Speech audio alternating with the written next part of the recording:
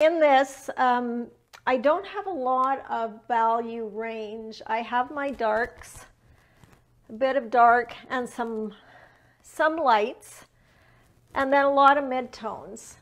And I'm okay with that. So if you don't know what I mean by value, I'm not talking about money. I'm talking about from white to gray to black.